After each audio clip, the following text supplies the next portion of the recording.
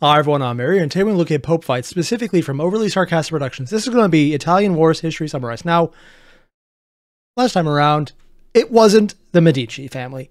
First time around, it wasn't the Medici family. This time around, you know what? I'm going to have to be right one of these days. I'm going to say it. It's the Medici family this time, because I have literally no reason to believe it is at this point, other than sheer process of elimination, and they may never be covered, but I will keep saying that because it's the only Italian Pope family I know.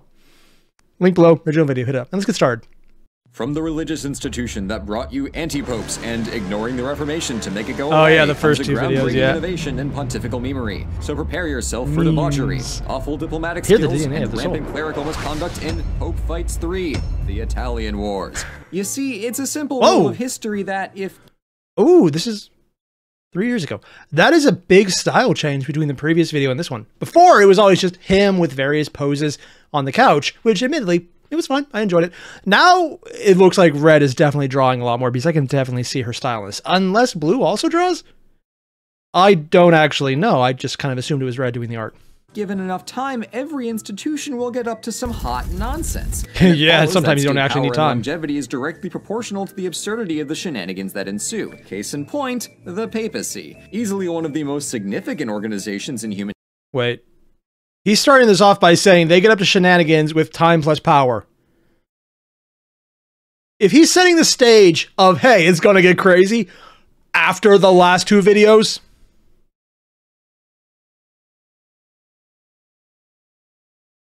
that is setting a very high bar. In history, the Catholic Church has seen its share of hilarious happenings. We've talked elsewhere about some less than pious medieval mishaps, and we've seen how far things can escalate when a German monk gets hammer happy. Reformation but today on intensifies. Pope Fights, we're going to focus in on the fight side of things and take a look at the objectively bonkers chapter in Renaissance history known as the Italian Wars. Ooh. So, to meet some of Rome's most notorious and least saintly popes and see how they navigated through this great Italian Krieg, let's do some history. I'm sorry, did they did a duck thing? Saintly popes and see how they navigated through this great Italian Krieg. Is that it's a duck with a knife and a pope hat. I know it's, actually no, that's a goose. I heard quack, I thought duck. No, that's the goose because it's from Goose Game. The goose with a knife, and it's the Pope Goose. Oh my god, okay. Someone needs to show this to Dingo. Krieg, let's do some history. She hasn't seen it already for some reason. The 1500s was a wild time in Italian history. Venice remains the merchant lords of Europe. Florence was busy making art that I can't show on YouTube. Yeah, they have issues with actual pieces of art. Also existed, and Rome was, well, Rome was the same hot mess it always was, but for new and exciting reasons this time. See... Really? They put the elevator waiting music in the background when they said Rome was a hot mess.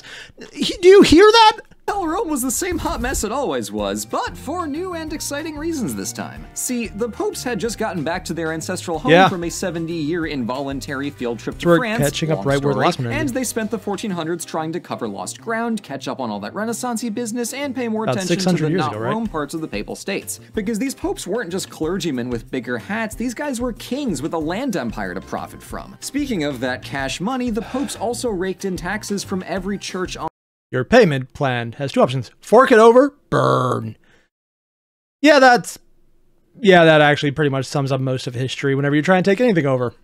Religiously this time. Kept the profits coming with the threat of a little excommunication to anyone who didn't pay up. Maybe it's something about holding excommunicated from life. But the Renaissance papacy was absurdly powerful. But maybe, just slightly possibly maybe, the power went to their heads, and that's where our first pope comes in, a Rodrigo Templar Borgia, a cardinal appointed by the previous pope who just so happened to also be his uncle.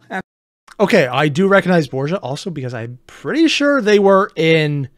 I could be wrong about this. Assassin's Creed? Was the Borgia Pope the one that had trouble with Galileo as well? No, that had to be much... I don't know, and also the name could have just been reused for all I know. I'm pretty sure, though, that Red got into history because of the Borgia Popes from Assassin's Creed, because I'm sure people in the comments last time around said that, but it's YouTube comments.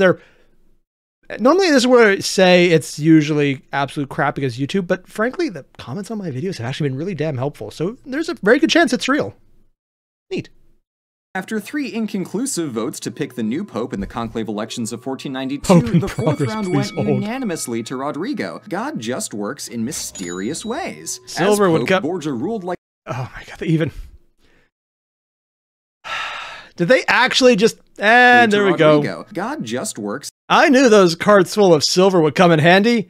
Yeah, because nothing in Christianity has ever gone bad when you pay someone in silver pieces. Oh, that is right on the Judas. In mysterious ways. As Pope, Borgia ruled like a Roman emperor and didn't worry about silly things like morality or celibacy. You know, not having kids, that thing priests are supposed to do. Nah, Rodrigo had a bunch of illegitimate children and even made his son Cesare commander of the papal armies and put him in charge of bullying the rest of the papal states into being more obedient subjects. Yeah. But life wasn't all nepotism and a metric Game of Thrones of Vatican orgies, because one day responsibility rolled into town in the shape of a French army. So while Rodrigo was too busy banging his daughter to pay attention to his surroundings, France and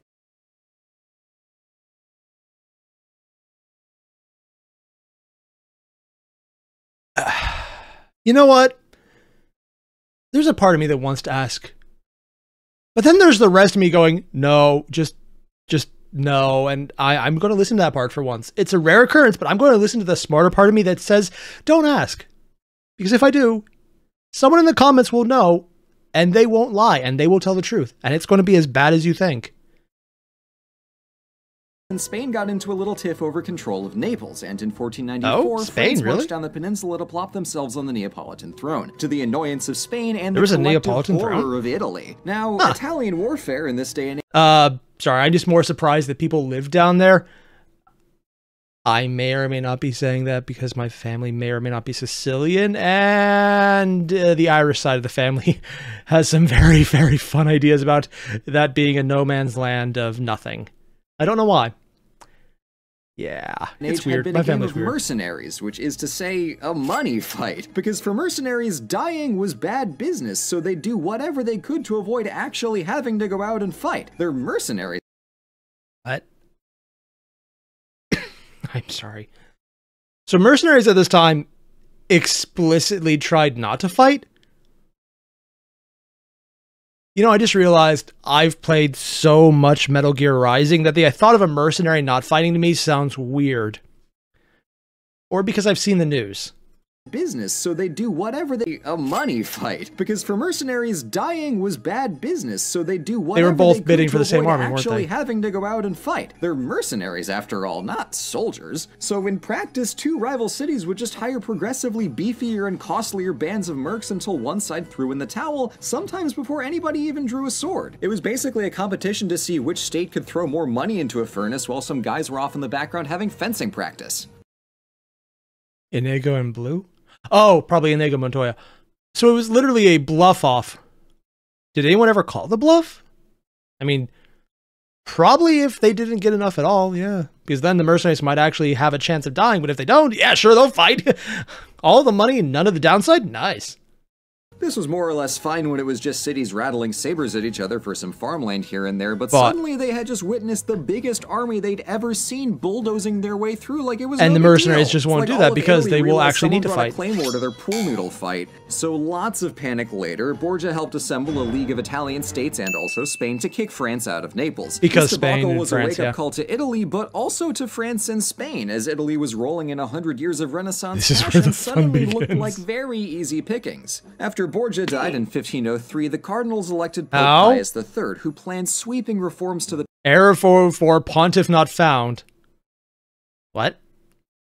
Oh, he probably died because he said reforms. Papal states and the church in general, and then died of an infection 1 month later. That's so... Yes, an infection. He had a very bad case of knife to the throat, probably.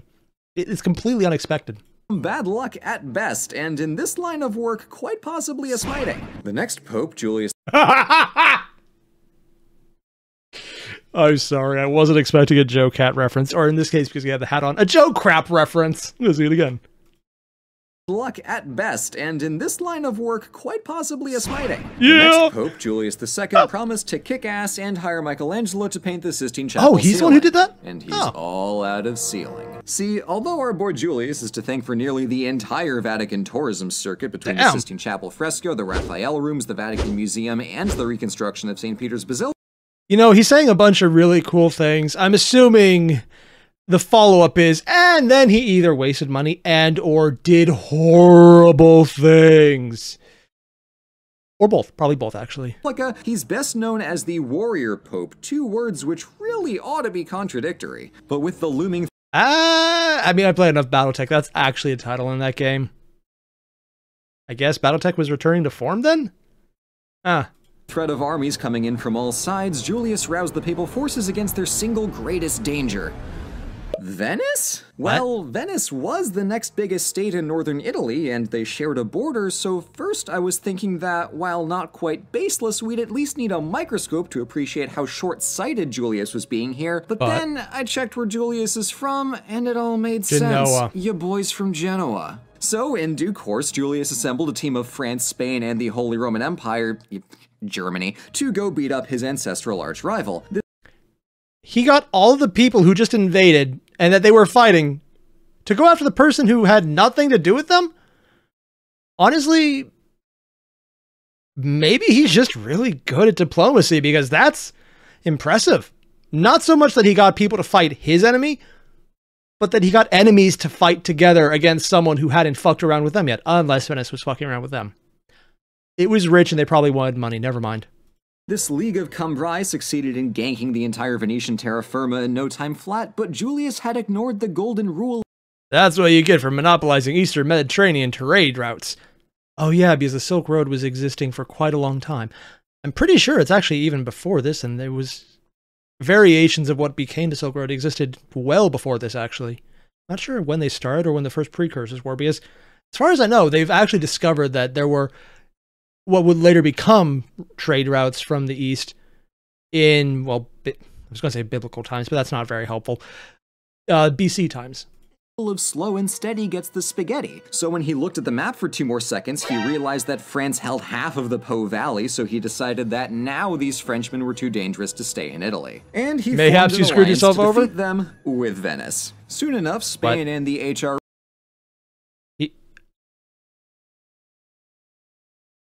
Seriously, dude? I have to be hearing this wrong and then reading the sign wrong. And he formed an alliance to defeat them with Venice. Soon enough, Spain and the HRE joined in on the fun to kick France out of town. This had the... See everyone else jumping in on France? That makes sense. They're the regional powers, so I guess at this point, the superpowers of the area. I was going to say area and era at the same time, but, you know, both are accurate. And it makes sense they want to jump on and gank the person who literally is threatening both of them, but neither one would threaten themselves. So yeah, it makes sense. Still weird, that first alliance of all 3 of them versus Venice. Because then they weren't fighting each other. Now, I mean, now they are fighting each other. That makes a lot more sense to me. The obvious outcome that the Empire suddenly had free reign in northern Italy because they had nominally owned the place for the last 500 years, but they'd only just now remembered that the other side of the Alps exists. Julius and the Emperor tried to strong-arm Venice out of the land partition, so Venice completed the trifecta of cursed alliances by teaming up with France against the Pope. The end result of this terrible teamwork roller coaster was rewinding the map back to before the war even happened, which makes the War of the League of Cambrai, Italy's biggest ever game of Deck the Leader, literally all for nothing. And before you go feeling bad for Julius, 1, this whole thing was his fault, and 2, he was already dead. Yeah, old Julius went up to file his heavenly vacation request right before France and... Natural death save 1. Oh my god. Venice gave the Germans the boot. The new Pope, Leo X, was a Medici and a son of Florence's valiant King Lorenzo the Just gonna throw it out there, but somebody pick up that phone because I called it! It's a single mention of the name, but I'm gonna take it, damn it. Magnificent at that. He had the unfortunate luck of walking into the financial chasm left behind. Dio mio, Julian, how much money did you blow just to lose Venice? And then gain it and then lose it again? I'm assuming the answer is yes. By all those wars, and this was made even worse by Leo's habitual bank-breaking purchases, including and not limited to palaces, parties, the reinstallation of the Medici family as rulers of Florence, and an elephant parade, in which... Elephant parade? Oh yeah, because expensive enough to show that they have the money to import from across what would at that time be the major Gulf, or I guess sea, the Mediterranean. Yeah. And establish the Medici. Of course it did. I just even... Leo rode around Rome on an elephant gifted by Portugal. Problem is, when he got to a bridge to cross the Tiber River, the elephant got spooked and bucked poor Leo right into the drink. But the Pope didn't seem to mind, and later had his darling elephant buried with full honors in the Vatican courtyard. What were we talking about again? Oh yeah, wasteful spending and mind-numbing debt. Let's get back to it. Leo's financial strategy included all the usual tricks of selling church offices and a fast pass through purgatory, but even this constant moral depravity couldn't balance Leo's budget. And needless to say, some of the bigwigs who bought— Wait, so he was so bad at managing money, sin didn't pay anymore. When corruption isn't covering the bills and you might actually need to go straight to cover it, that is a horrible level of incompetence. Or you're basically what the House Lannister is based on. Bought their way into the papal bureaucracy were less than admired by their Roman subjects, and often found themselves the topic of rude graffiti around town, joking that the only insult worse than getting accused of promiscuity, murder, and corruption was being called a cardinal. But aside from—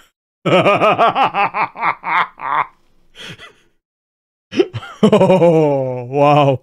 Sorry, I enjoy old-fashioned insults when you have the context for why they're insulting.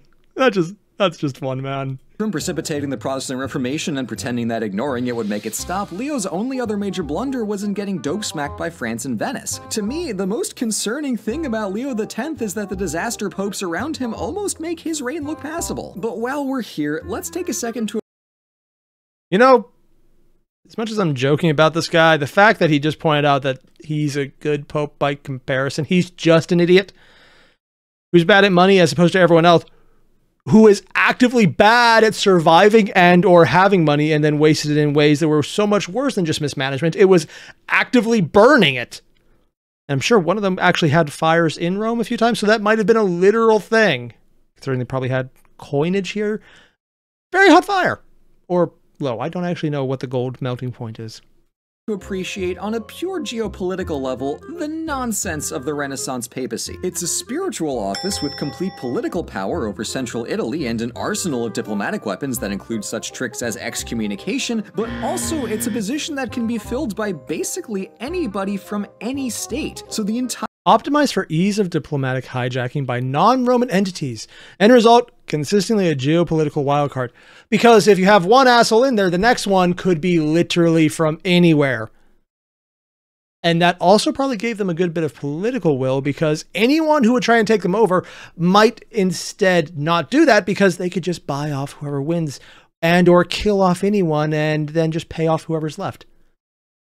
Because then they could put their, I was going to say pawn, but puppet is probably more accurate. A pawn, you just move a few times. A puppet can be very powerful, but ultimately just, well, yours. I'm probably going to hear much more of that. I'm actually a little surprised we haven't heard more of it yet, actually. Higher political trajectory of the Vatican would flip overnight whenever they got a new pope, oscillating between Borgia's rampant Spain favoritism to Julius's hometown rivalry to Leo's Florentine dynastic ambitions. Each of these guys honestly just probably used the succeeded papacy long-term as more. another arm of their native state. In diplomatic terms, the papacy was a chaos fountain. Now, this is all well That's a funny and way to say confusing none. enough, but the European political balance got bent way out of shape in 1519 when Spain and the Holy Roman Empire suddenly became ruled by the same guy. What? And Emperor Charles found himself the most powerful man in Europe by a metric Habsburg jawline. This is the Mondo yikes that Pope Clement VII found himself dealing with, effectively boxed in by the empire to the north and Spain to the south with no allies but France, Venice, and Clement's native Florence. This matchup looks imbalanced because it is imbalanced, so Clement's League immediately met the underside of the imperial Spanish steamroller. Charles's armies confiscated Milan from France and stomped on any city vain enough to think it deserved existing privileges. But one problem with these giant roving murder parties is that they're dummy expensive to staff and equip, so most armies were simply expected to collect their payment by way of plunder. And that made them a huge threat, so if you fight them, you have to fight them. As opposed to the previous ones where they talked about the militias who just, well, waited for someone to outbid them. Most of Italy already wiped, only the biggest capitals could still cover the bill, and Charles was aware of this. So when his Spanish and fiercely Protestant German troops marched into papal territories in 1527, they mutinied and accidentally booked it 200 miles south to besiege Rome. Now, while it might be easy to get carried away and, say, eat an entire sleeve of Oreos, not that I have any personal experience with I, too, have never done that because it is completely unheard of. I mean, why would you ever bring up something so impossible, Blue? Yeah. Also, I love how he's setting the stage for them basically sacking Rome because it's the only place that had enough money because the other popes had fucked all the money away at this point and then got it back and then got rid of it, then got it back. And you get the drill at this point. That there's no whoopsies in bapping Rome and stealing the shinies. And sure, the severity of the sacking left a stain on Charlie's reputation, but what did he expect? Oh no, my army fought! How unforeseen! That feeling, your army fights. How dare they do the thing that I pay them to do? By not paying them. Honestly, this is probably one of the reasons there's then leaders deposed, because the army's like, we just got money by sacking this place. You didn't pay us, but we're fighting for you. What if we sack you? I mean, we all know that happens.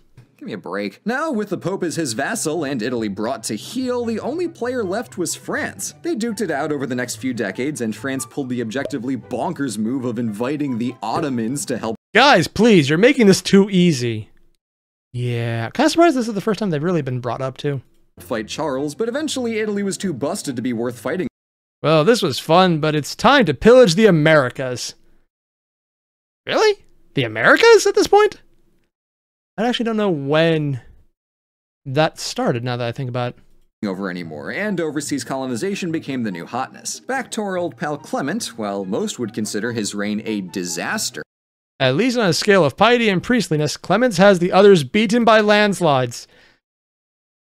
Yeah, because he had the absolute least amount of power, so he fucked around less than everyone else because he couldn't. He did accomplish his personal goal of restoring Medici rule to Florence by installing them as dukes. So, hey, 1 point for Clement. The Renaissance papacy is a... And that's the second pope that absolutely tried to push it. Unless that was actually the one we saw earlier. I just forgot the name already, because that's entirely possible. I think it's not. Yeah, Medici's pushing the Medicis. Odd question. Are there any Medici family descendants alive right now? You know, I wouldn't think that, but then again, every now you hear about these famous rich families that are definitely dead, and then it's like, oh no, they're not. Like the Rockefellers aren't actually dead. The most famous one is Anderson Cooper. Yeah, that's a thing. A wild ride. Between the dissonance of popes who fight wars and church-sanctioned depravity, it can be easier to imagine this time in the Papal States as a mini-Roman Empire, with the added wrinkle of way more players and actually popes Rome. With varying loyalties. And that's what makes this period so wonky. These popes bent Rome to their individual wills at the expense of the Papal States itself. And sometimes got exactly what they want at the cost of everything else. For papacy, 0. Yeah. Okay, one small correction. I said Rockefeller. That's wrong. It's actually Vanderbilt. That said, yeah. So I'm just kind of wondering if there's any offshoots of Medici. They're just kind of floating around there right now, and just like randomly someone you know just happens to be part of that family. I don't know, but it'd be kind of fun to find out. In the depressing, oh, hey, look at that. They're still technically in charge of cities way that you're definitely not going to find out that happened. Yeah. More importantly, this is cool because 1, I finally got to be right about the Medicis being in there. 2, every pope there got to do what they personally wanted. And all it cost them was everything they were in charge of. And they weren't even the most fucked up ones. That's the worst part. It's like Blue said, some of them, by comparison, looked really damn good because everyone else just was horrible. And we're not going to talk about that first one who was experimenting with having their family tree become a spoon and circle back. Yeah, I'm trying not to think about it, but the more I try not to, the more it just, no. But it's in there, but I don't want it to be. Oh. Yeah. So you guys know the deal. There's a link below to the original video. Hit it up. Are we done? Leave a like, comment, subscribe, and if there's anything I missed, let me know, because I just love hearing more about this kind of stuff. It's fun. I'll see you guys in the next one. Adios.